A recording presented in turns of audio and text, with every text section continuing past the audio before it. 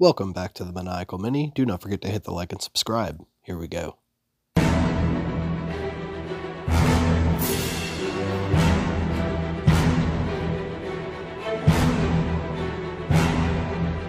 Okay everybody, we are celebrating Orktober and painting the Orruk Maw Krusha.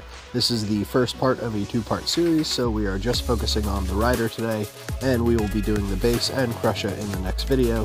As you may have noticed, the paints being used will flash on the top left corner, but I will be here talking pointers and providing some filler. Okay, so we already covered the skin in Wa Flesh, so we are doing a reverse zenithal highlight of Druchii Violet from the bottom up, just to give that dark undertone to the skin.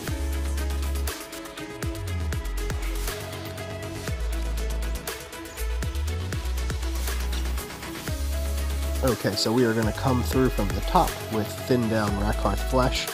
This is just going to give us that pale overtone to the green underneath it. We want to keep it nice and thin so that we can still show through with that, and we will come through later with some more touches on the skin.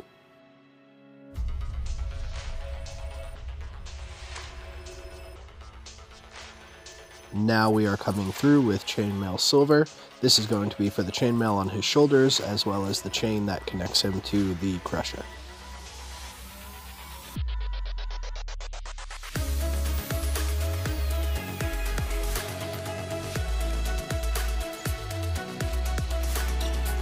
And we will be using Bright Bronze from Vallejo Game Air as all of the armor on the model.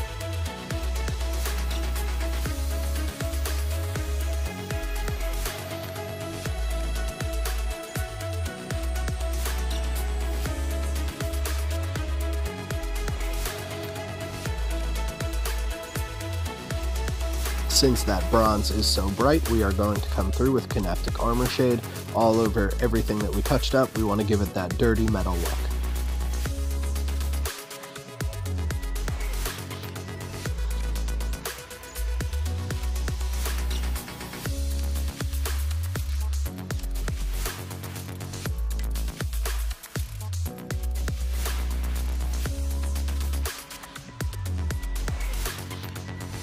And just to reinforce some highlights, we are bringing in Brass Scorpion from Citadel, and that is going to serve as the main highlight on our armor.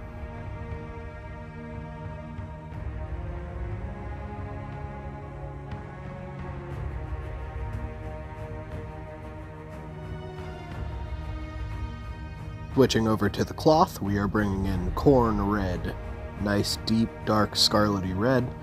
This is going to allow us to contrast very nicely with the cold, cool undertones of the skin.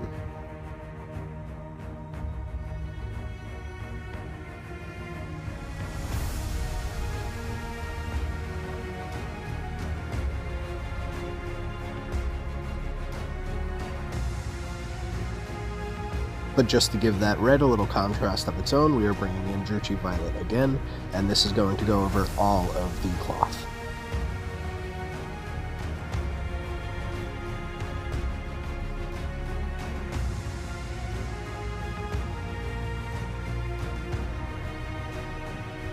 Moving into the cloth highlight, we are bringing in Mephiston Red from Citadel.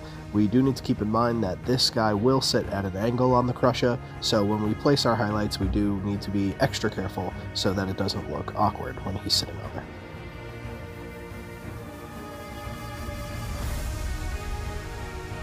We are going to be using Rhinox hide to base out all of our bone, leather, and wood on the model.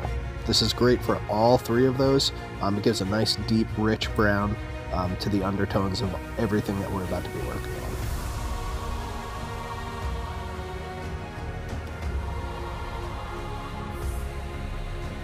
First thing that we're going to focus on is highlighting the bone, so starting with 2 coats of Xandri Dust, we are going to leave the Rhinox hide in the deepest recesses, working up when we do our brush strokes, because we want the lightest parts to be focused up at the top.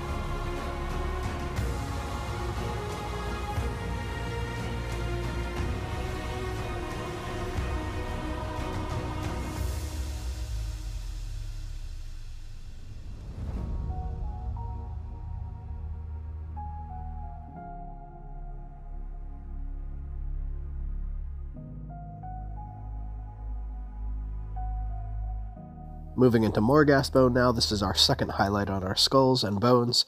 This is where we're going to start to see some more of the definition. We want to leave enough of the Xandri dust and the Rhinox hide that we already had down before, while continuing to work up to reinforce those lights.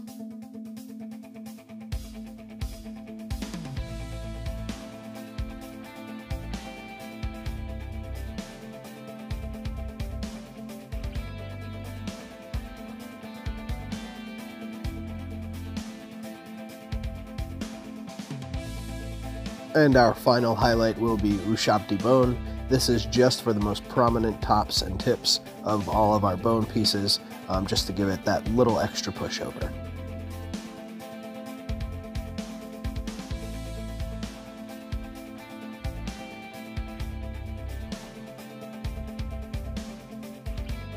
Next, we're going to be moving on to the leather, starting with Steel Legion Drab.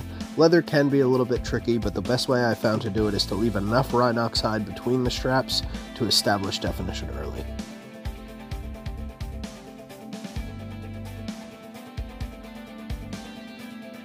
We're only going to be popping on one more highlight onto this leather. That is going to be XV88 from Citadel.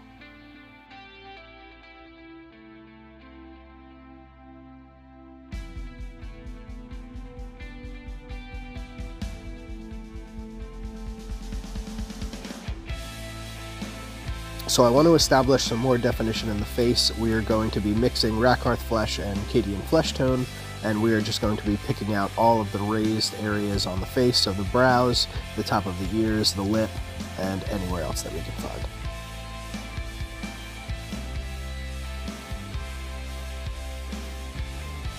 Moving on to the two weapons that he has, that is the Spearhead and the Sword. They are both going to be the Rune Lord Brass. This might take 2 coats.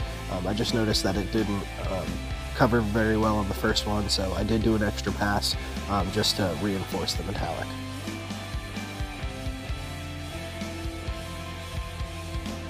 And we're going to be coating those weapons with Canaptic Armor Shade as well. We are just bringing back in Chainmail Silver from Vallejo Game Air to do a little bit of touch-up.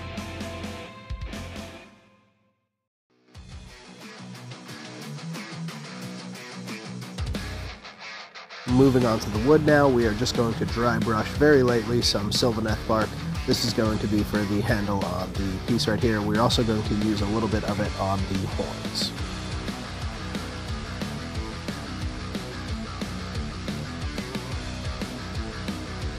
And a little bit of Rack White dry brush for the tips of the horns. Okay, so we're going to be moving into our enamels now. We are bringing in Moss Deposit first. This is going to be used for the wood and the horns, just for some discoloration and a little bit of rot. Streak and Grime is going to coat everything on the model that is not a metallic.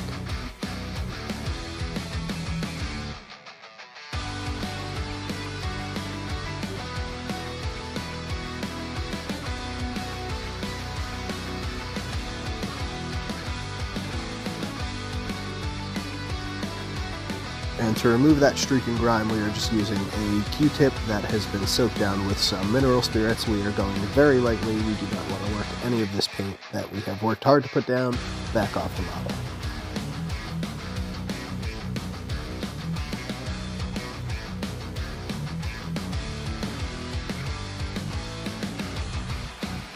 Moving on to the metallics now, all of our metallics are going to be coated in Rust Streaks from AK Interactive.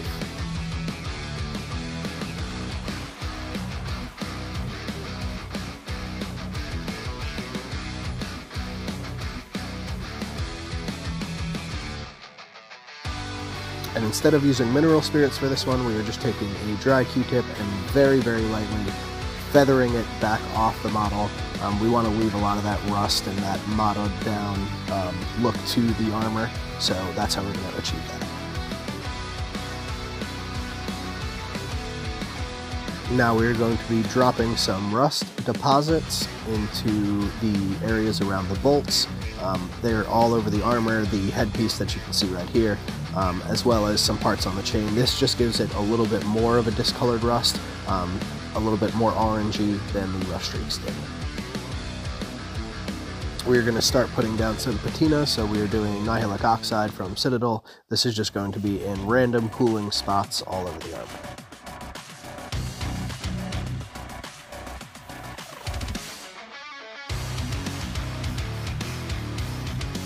And bringing in Typhus Corrosion for the armor and the chain. We are just using this for a little bit of extra texture as well as that discoloration.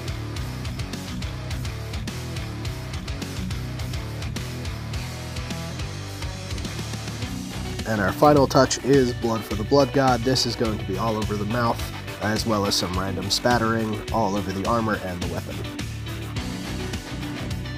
That's about to be it for me on this one, guys. Thank you so much for checking it out. If you enjoyed this, please do not forget to hit the like and subscribe so that we can continue to bring you more content like this one.